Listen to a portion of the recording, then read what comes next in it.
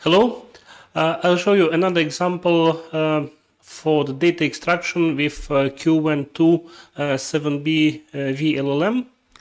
In my previous video, I was also using the same visual LLM to extract table data. In this example, I'll use slightly more complex document as a complete invoice document, and I'll show you multiple examples how it works to extract the data. I'm really excited about Qwen2-7B VLLM. It works very well with say average complexity documents, and another version of the same model, 72B, works excellent. Yeah, it can process even complex documents. At the moment, 72B is available only through API, but based on a README that is available on Qwen2 model, for the Qwen2 model, they say that 72 billion parameter model will be open source too as well quite soon. So looking forward for that. At the moment, working with 7B model, which is also great. So this is the sample document that I'll be using for the today test. It contains invoice number, date, seller client information, invoice items table, and summary. Right, so now I can go to Colab, and because I'll be running this example through the Colab, because I'm using 7B out-of-the-box model, which is not quantized, and it needs quite a lot of memory, visual memory. Around, in total, we'll see it goes up to 24 gigabytes of RAM to process this kind of document. All right, so we're now acquiring resource. I'm using Colab Pro, and the runtime environment is A100 GPU. Okay, it's connected. We got GPU. Now, while we install transformers into the session, while it installs, I can upload the file. This one, invoice 1 JPG. Okay. Let's see. The file should be uploaded. Fine. So we can close this window. So in the moment, okay, it's already installed transformers. Then we install helper utilities from Qwen, and this utilities library provides the helper class, which makes it more simple to pass image to the model and read the results.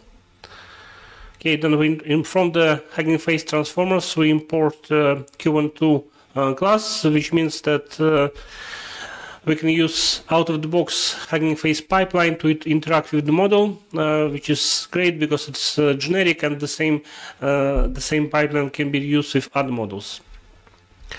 Then we load here Qwen2 visual LLM 7 billion parameters model instruct, and we're also loading the processor. So now we see we get 0 GPU RAM usage, and as soon as model loads, it loads in 5 chunks. Here, then it will occupy around 16 gigabytes, if I correctly remember. And then, as soon as we execute the inference, then it will add more gigabytes, and total goes around 24 gigabytes of RAM. The good thing is, if within the same session, if I'm executing with other documents, or executing inference with the same document, then it's not using additional RAM. It stays within this limit.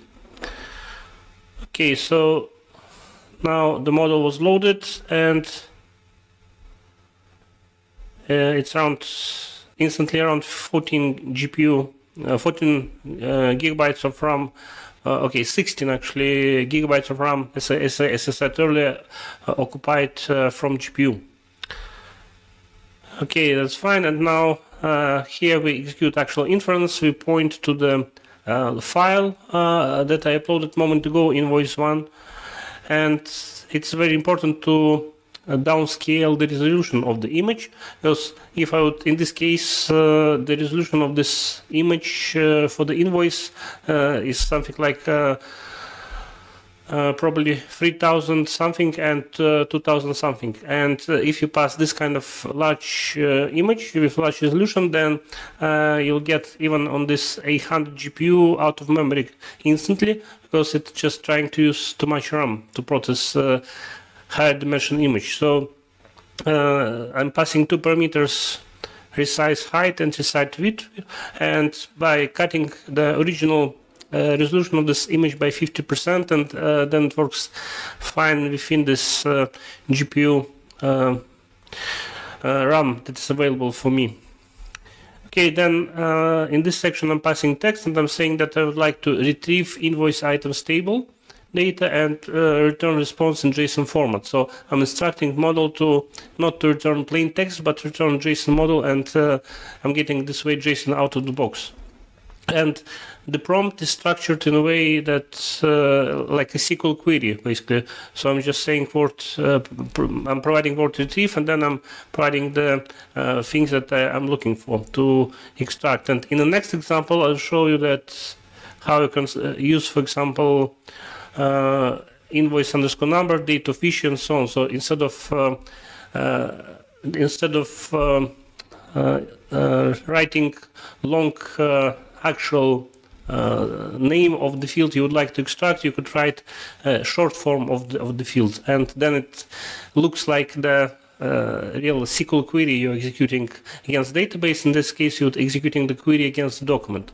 Okay, so let's run this first example, and in this case we should get back the content of this table. And the good thing that Qwen2 Visual LM automatically identifies the table inside the document and gets data for all the columns out of the box. Okay, the executed took 19 seconds on 800 GPU. Fine, and now if we print out the output, we get actual output. So we get, if you look for the last row, it's Home Essentials and gross for 1429, and this is exactly the correct data we get. So it's working fine as expected. And now if you go to the inference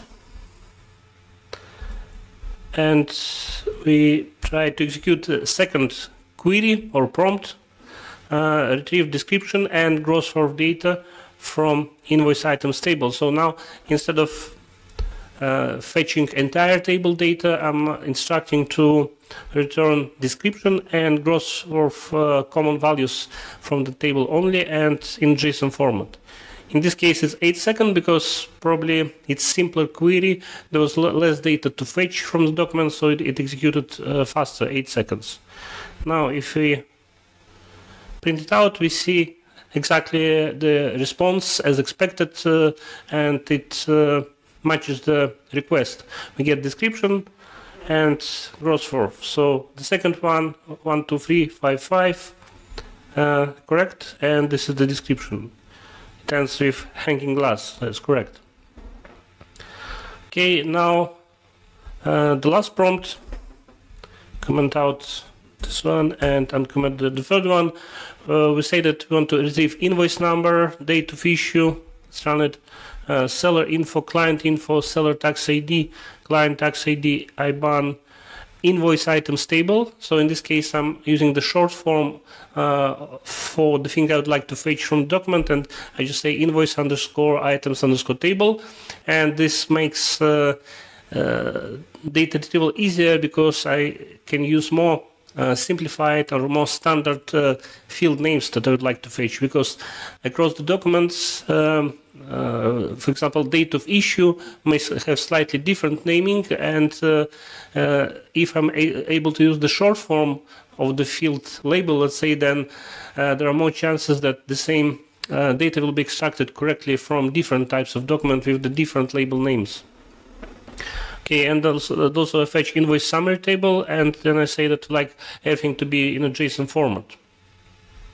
Okay, so now it's 26 seconds, and if let's print it out. Okay, this is the output we get. So we get invoice number, date of issue, then we get grouped seller information with IBAN under seller information, and this is correct because IBAN is grouped with the seller, same as tax ID.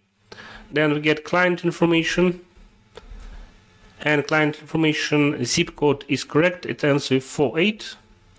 Tax ID 8477, this is correct.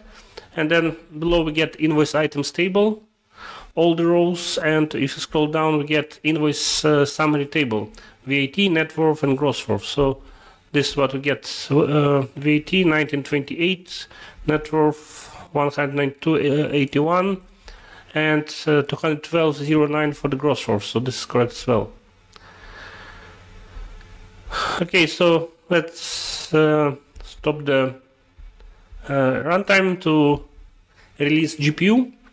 And as you saw in this example, Qwen2 billion parameter model does great job out of the box. I haven't seen yet any other LLM besides open source LLM besides ChatGPT API, for example, which also is good. But in terms of the open source LLMs, I haven't seen such great results as we get with Qwen2-7B LLM. So thanks for watching, and let's wait for 72 billion parameter LLM when it will be open source, and when we'll be able to test it out and with the complex documents with complex layouts. So thanks for watching, and see you next time. Bye.